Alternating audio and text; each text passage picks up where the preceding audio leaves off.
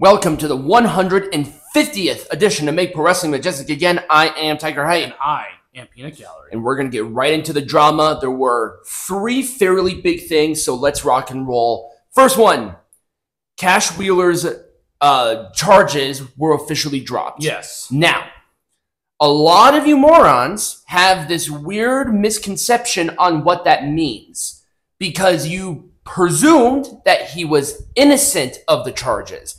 Number one, the people who were threatened were not going after Cash. The state of Florida was. Right.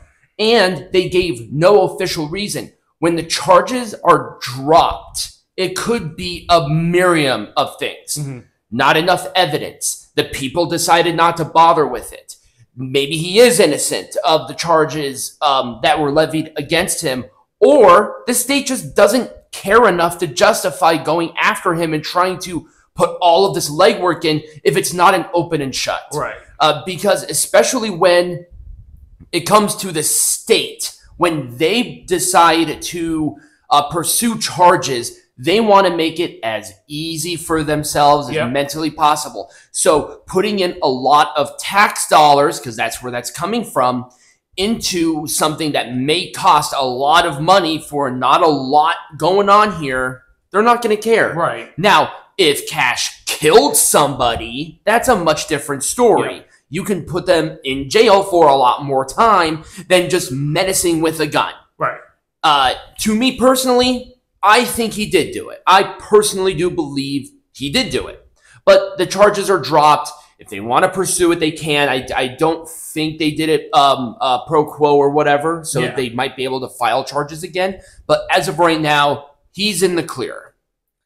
Konosuke Takeshita, he has become my favorite wrestler in AEW because he is on a war path as it relates to backstage issues. Now, the one thing that I did not agree with him on was him circumventing the reason is discrimination. Mm-hmm. And the fact that the American audience does not want to see Japanese or Asian wrestlers and there's no representation. So apparently he forgot Kazuchika Okada was a thing, or Asuka's a thing, or Kairi Sane is a thing. Maybe they just don't have a plan for you because maybe you're not good. Right. It's not your fault. You just probably should have been somewhere where your skills could have been fostered in a much more controlled environment. You know, like New Japan. Or WWE, as an example. He really went after, and the fans are apoplectic as it relates to this too. They are just diminishing him left, right, and center. Mm-hmm. I saw a change.org petition. I think it was taken down because of how absolutely ridiculous it was that Konosuke should be removed from the Jon Moxley World Title Eliminator match because of his little war path. But that was quickly taken down. I couldn't find the link anymore.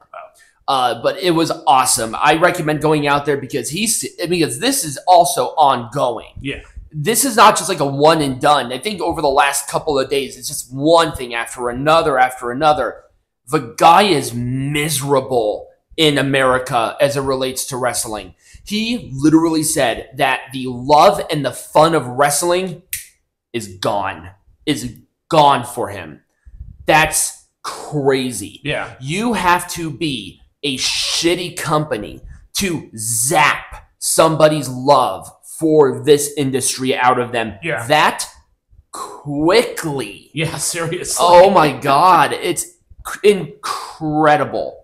And finally, controversy. Tiffany Stratton. Yay, Tiffany Stratton doing things. Did you see the video? No, it did not. Okay. I will give you a brief overview. Okay.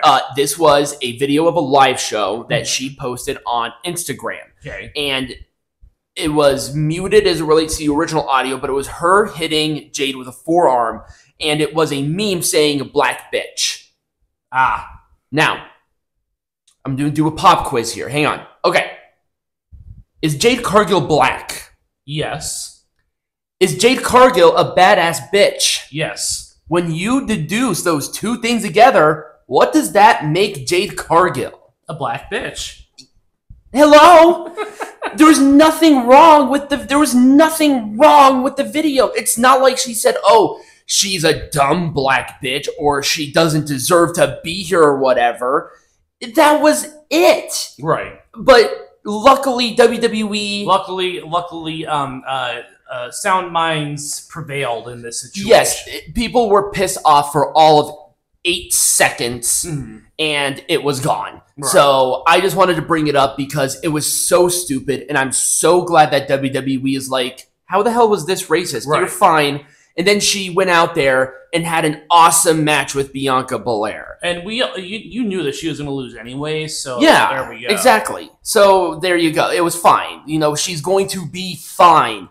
I think her gear needs to be changed up because apparently her cooch spilled out like a faucet during the match. I didn't see it. I rewound a couple of times, but I didn't see it. So I'm just joking. Well, we all know it's Tiffy time. Yes. So that's just kind of where we are as it relates to drama. Like I said, not a whole lot, but a couple of things to point out. I will keep an eye on the Konosuke issue. And yes, I did notice a bunch of Twitter accounts as it relates to wrestling being exposed for being creepy against other users on there. And even though I have made my fair share of mistakes, trust me, we're all squared away here. So Tigerhite ain't going fucking away anytime soon. Peanut Gallery, I'm going to presume you aren't being weird with other users on Twitter. Okay, perfect. So there we go. I'm just producing high quality articles in AI. And you should check that out. Link is in the description now. We're going to go into some news. Yes. We'll be right back.